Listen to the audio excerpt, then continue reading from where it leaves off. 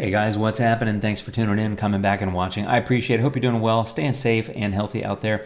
And for those of you that are new here, I am Jim. Nice to meet you. Thanks for watching. I make tutorial videos every week about editing your photos in different software products to kind of remove complexity, show you how you can have fun, how to get things done, tips, tricks, deep dives, things like that. Today I'm in Luminar 4, and in this product there's a killer feature called sky replacement. It is automatic and simple and amazing, and that may be why you have this product if you have it. If you don't have it, you can get it at the link below. But one of the things that happens is you put in a new sky, and maybe you have a dull scene and you put in a brilliant sunset.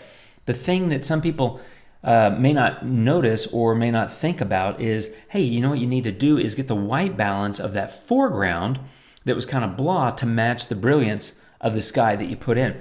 And that's, in other words, in order to sell the idea of, you know, hey, this sky belongs with this foreground, you got to get that white balance right. And I've had a few questions about how do I do that, and so I thought I'd make a video.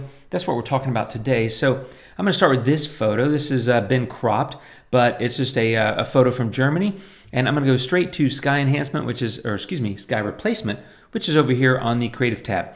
I'm going to say sky selection. I'm going to load a custom sky, and this is just one of my own skies, and I'm going to drop that in, and I'm going to do a couple of things to get it looking just right. Number one, I'm going to pull that sky defocus just to smooth that out a little bit, and I'm going to take the horizon position to something like -33, I think it was, and there we go. I have my new sky.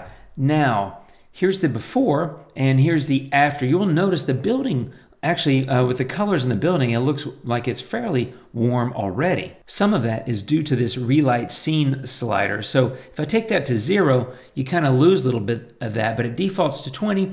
And basically, when they built the product, they realized that, hey, you're going to want to try to match the white balance and the color cast, if you will, of the foreground with the new sky. So they built that relight scene in with the default to 20.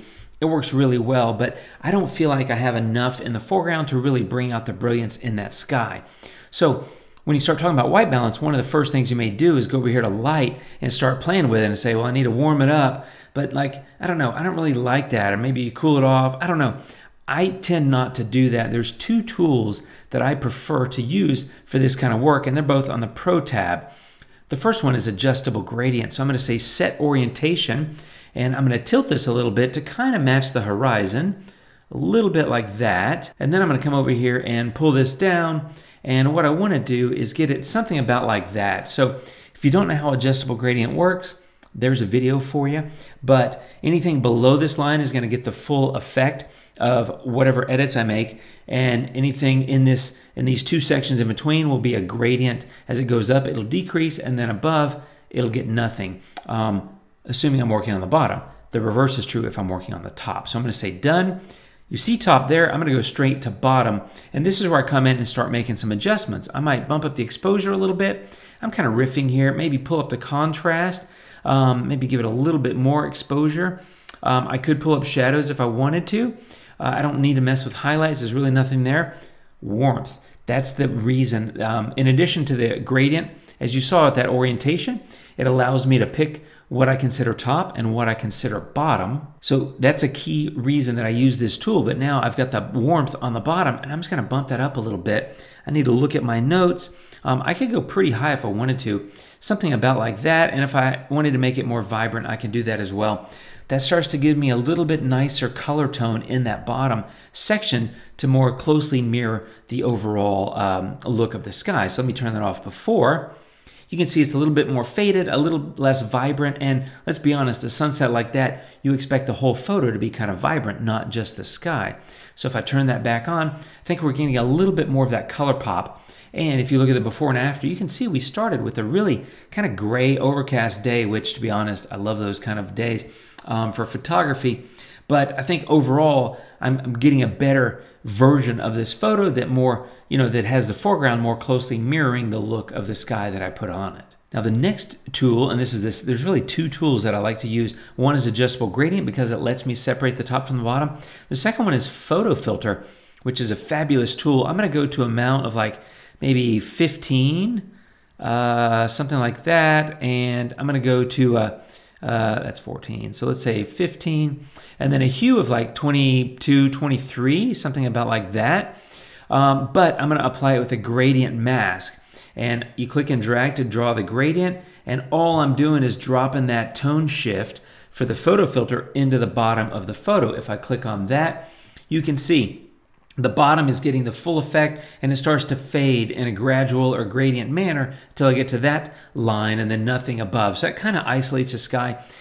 A gradient mask operates the exact same way as the adjustable gradient. They're both gradients. In this case, I'm masking the tool so that it's only impacting the bottom of the photo. Now, one thing I don't really like is I think the path here is a little bit too orange. So I'm going to go into Edit Mask. I'm going to say Brush, and I'm going to get the eraser. I'm going to hide that. I need to change my the size of my brush, and I'm going to take the opacity down. I don't want to remove it entirely. I just want to reduce it. So I'm going to say something like 59, 60%, and I'm going to come in here and I'm going to erase some of that color shift that I did from that path. It's a slight amount, but visually it helps me a little bit. I feel like it looks a little bit better being slightly reduced like that. And that's what I do. I mean, adjustable gradient and photo filter go a really long way. Now, if you want to come back and adjust the overall tones, you might come back to the light tool and maybe change the temperature if you want a little bit. Overall, you could maybe go a little bit cooler, which I would do in this photo. But there's another trick I'm going to leave to the next slider, or the next tool. Here, I might pull up the contrast a little bit, and that's kind of impacting things overall. Maybe lift the shadows, maybe lift the whites a little bit. And this is me just playing with the overall look of the photo. But this is where I may go back to sky replacement. And here you have sky exposure and sky temperature. I like the warmth. I think it looks nice, but I tend to like a little bit more blue, even in my sunsets. So I might take the sky temp down a little bit and the sky exposure up a little bit to brighten it. And I have something like that. And here's where I may go back, and this is really just season to taste, where I go back to adjustable gradient and say, okay, maybe I have a little too much contrast in the foreground based on the moves I just did, and maybe I want to bump that exposure a little bit more, because you don't want the foreground. That's the other thing. It's not just color, it's also light and contrast. So I don't want I do want the color to match, but I need to come back and check on my contrast and my shadows and things like that, because I want the light levels to match. And so that's really what I do. There's the before and there's the after, where I think I have warmer tones in the building, which really were brought up based on the, I forgot what it's called, gosh, the relight scene. But then the other moves that I made here in the Pro tab with adjustable gradient and photo filter, I think to really help me sell it. And then after I apply those, I go back and do some customization, which may include going back into adjustable gradient. It may include going back into sky replacement. And for me, it may include going to the light tool and making adjustments there. You can do any adjustments you want.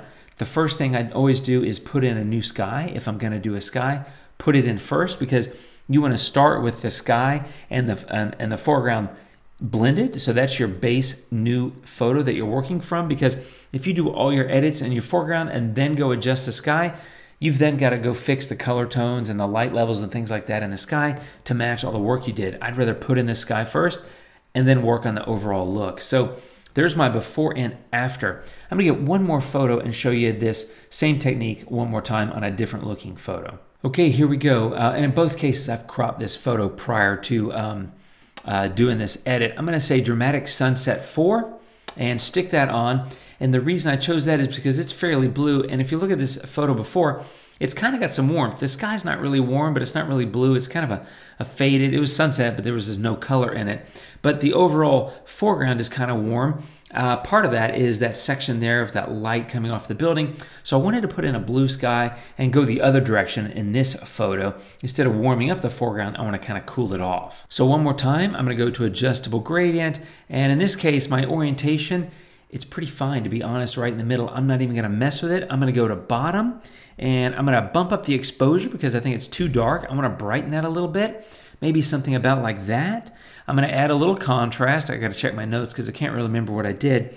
And maybe lift the shadows a tiny bit as well.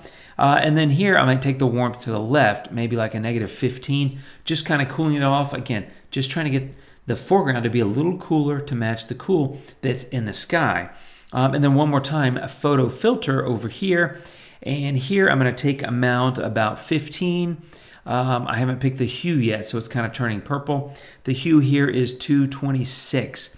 And then one more time, a gradient mask, and I'm going to do something about like that, you know, and you can move this kind of around as you see fit.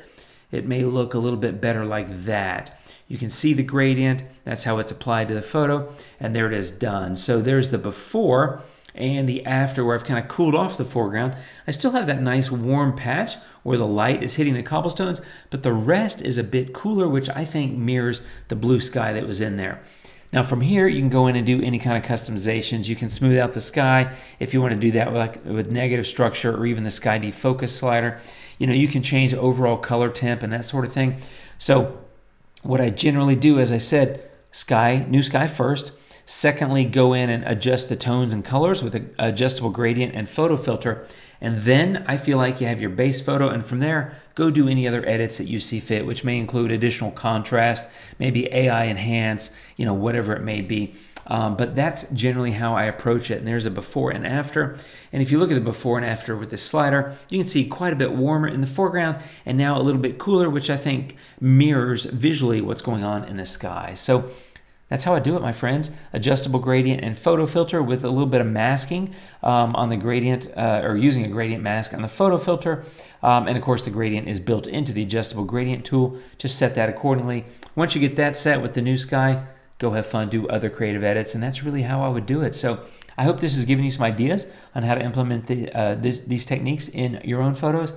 And thank you for watching, my friends. I really do appreciate it. I hope you're doing super well. I'll talk to you soon. Have a great day. Take care, and adios.